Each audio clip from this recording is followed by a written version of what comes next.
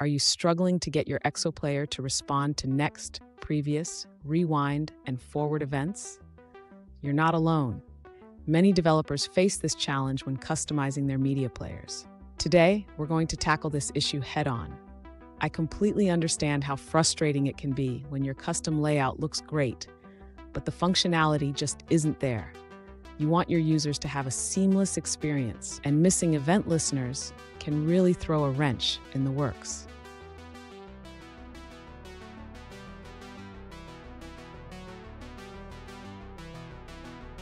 Let's dive into the specific question at hand.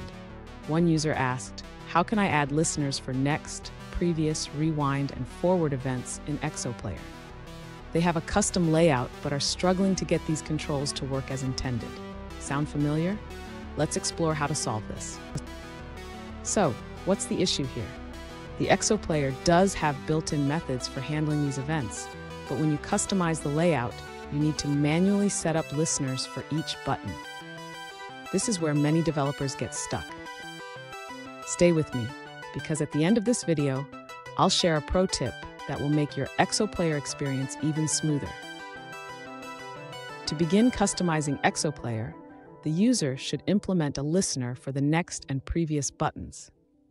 This can be done by creating a custom listener class that extends the player-to-event listener interface. Next, the user needs to set up the listener in their activity or fragment.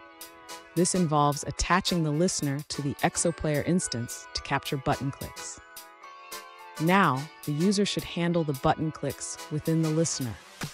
For example, when the next button is clicked, the user can call the seek-to-next method to play the next video in the playlist.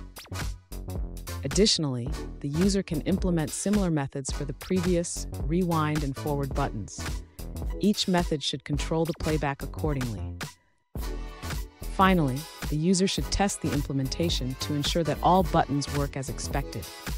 This includes verifying that the next and previous videos play correctly. Fun fact: did you know that ExoPlayer is used by some of the biggest streaming services out there? It's a powerful tool, and with the right setup, you can make it work wonders for your app. Now let's look at the answers provided by other users. One alternative solution comes from a user who suggests using a specific GitHub link to customize ExoPlayer for handling previous and next events. They mention that you can implement your own logic to track these events effectively.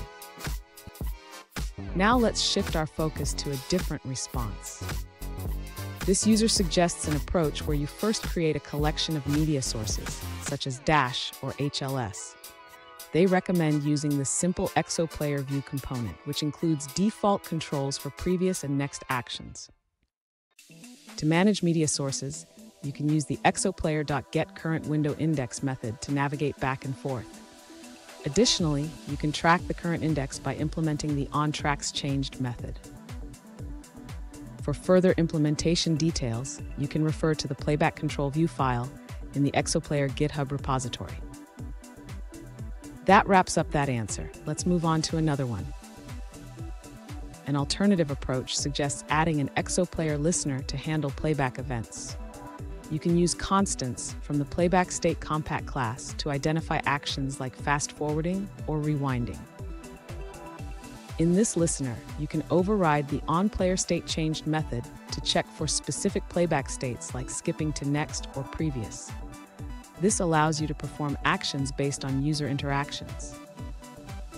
That's it for that response. Let's explore another one.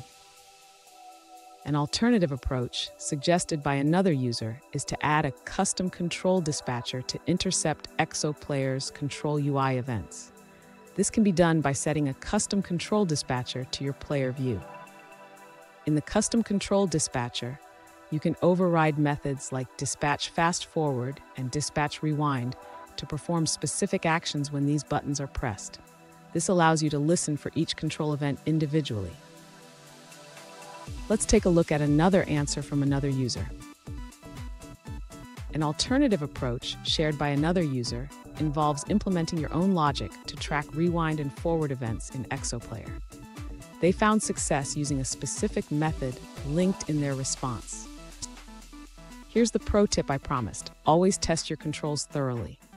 Make sure each button responds as expected, and consider adding visual feedback to enhance user experience. And there you have it. With these steps, your ExoPlayer should now respond perfectly to next, previous, rewind, and forward events. If you found this video helpful, please subscribe for more tips and tricks.